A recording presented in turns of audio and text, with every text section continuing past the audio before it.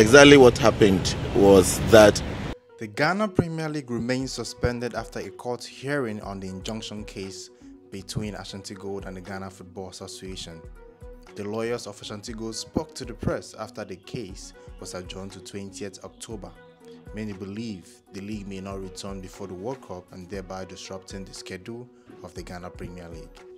Exactly what happened was that Ash Gold Sporting Club filed an injunction to restrain the playing of the Bet Power Premier League for the 2022-2023 season, and the GFA actually responded to the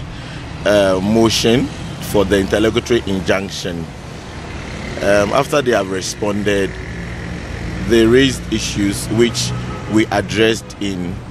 another court process, usually called the supplementary affidavit, in support of Ash Gold's application for injunction. So in the courtroom today,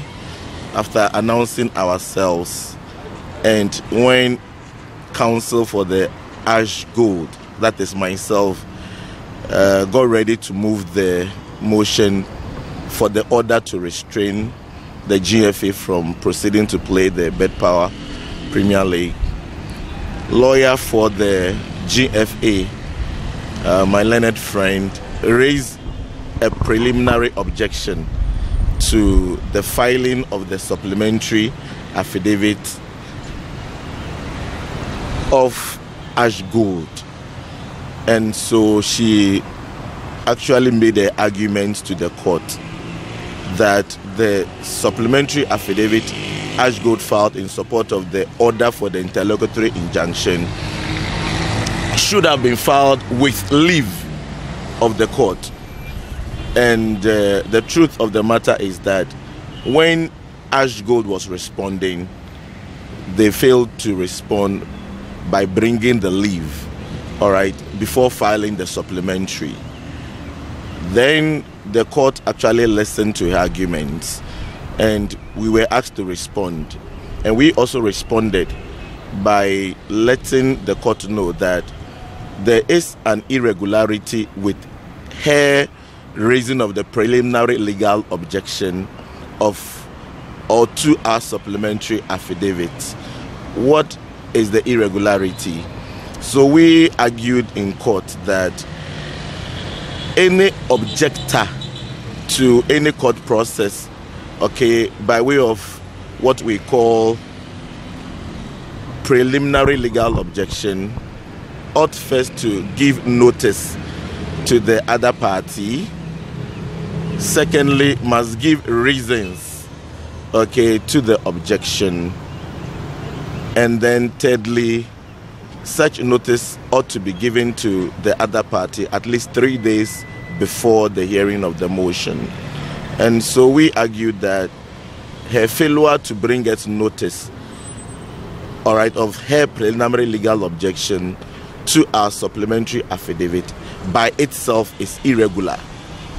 and the court ought not to listen or countenance her preliminary legal objection.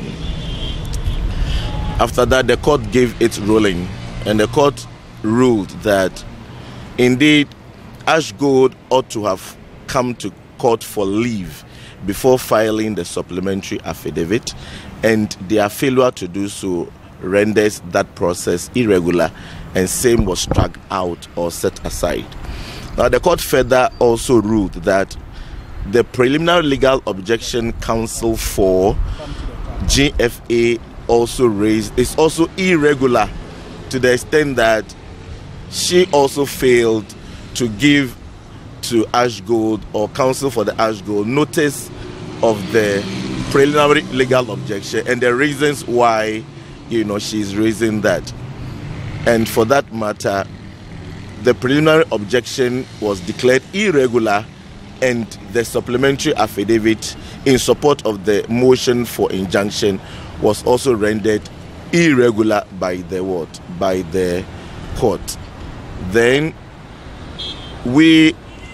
are of the considered opinion and brought to the court's attention that the facts or the content of the supplementary affidavit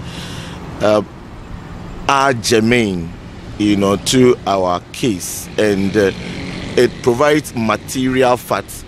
that this court ought to look at, and to ensure substantive justice, over what we call procedural law.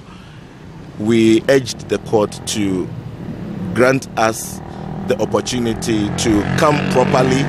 with the leave to file the supplementary affidavit in support of the motion for interlocutory injunction.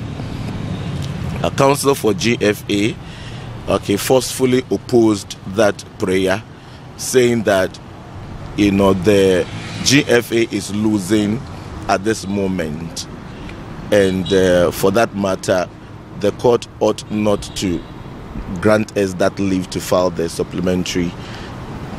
affidavit. But eventually the court ordered that by 17th October, which I believe is coming Monday, we should have filed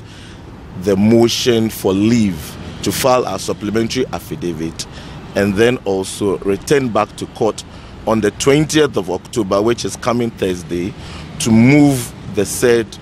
motion for the leave to file our supplementary affidavit, and then the case will take its normal course. So hopefully next week Thursday, if the court is satisfied that leave should be granted, then the court would grant us that leave, and we will go and file the supplementary pursuant to the leave, serve lawyers for GFA, and then they also have a right to respond to the content if they so wish, after which we come back to the court and now deal with the motion for interlocutory injunction itself, and the court would have to exercise its discretion one way or the other in a grant or a refusal, and that will bring that aspect of the case to an end. But the substantive case will continue till it is determined on its merits as expected in the judicial system.